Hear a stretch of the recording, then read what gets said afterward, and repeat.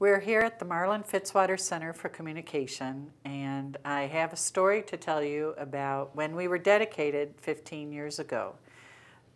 You're standing in the center, and it was a state-of-the-art center, one of the best in the region, and people flocked to honor Marlin Fitzwater and President George H.W. Bush, who was here for the dedication. But Marlin wanted it to be more than a name on a building. He wanted it to be a place where people could come and find their voices in the public discourse. And we have managed, after 15 years, I think, done very well in meeting that goal. And we could not have done that without the support of people whose very careers and lives have embodied our mission to educate leaders of conscience and public communication. So we are very pleased to have with us at the Presidency and the Press two people at the top of their profession, two fine Americans, and we would like to present to them a Fitzwater Medallion. And I will give it first to Bruce. Bruce. Thank you. And Peter. Thank you very much, Professor. And if you wanted to say anything, that would be... You first, Peter. Well, I'm very gratified to receive this.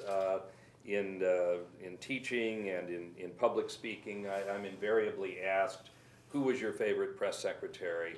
And I frankly always give a Democratic and Republican press secretary as an example. And I always point to Marlin as the gold standard. And that's why receiving this is a very gratifying moment for me. And this is a beautiful likeness of Marlin.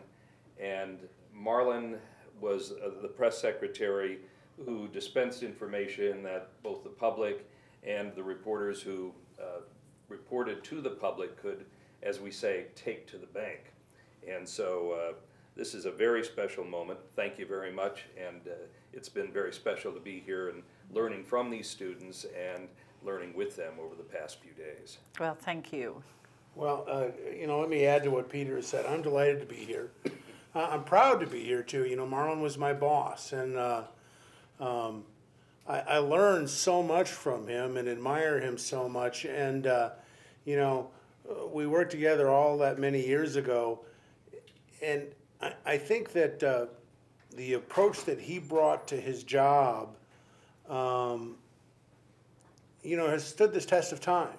I think we need more guys like Marlin Fitzwater in places like Washington, D.C. And so I'm just delighted to share in this honor. I'm happy to be here with these students as they embark on their career in journalism. And, I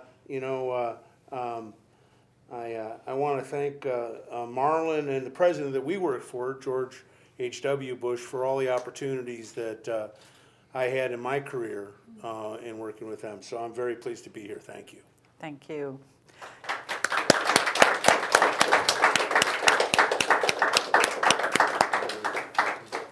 Thank you. Thank you. Thanks a lot. Thank you.